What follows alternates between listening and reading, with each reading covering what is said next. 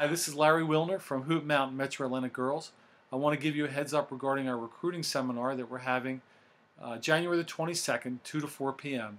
at the Church at Covenant Park in Ellicott City, Maryland.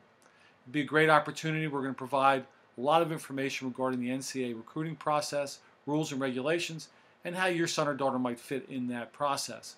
In addition, we're going to have Shelley Levine there, who's one of the managing partners for College Bound. Shelley runs it's a college placement service that approaches this student from a much broader perspective than just athletics.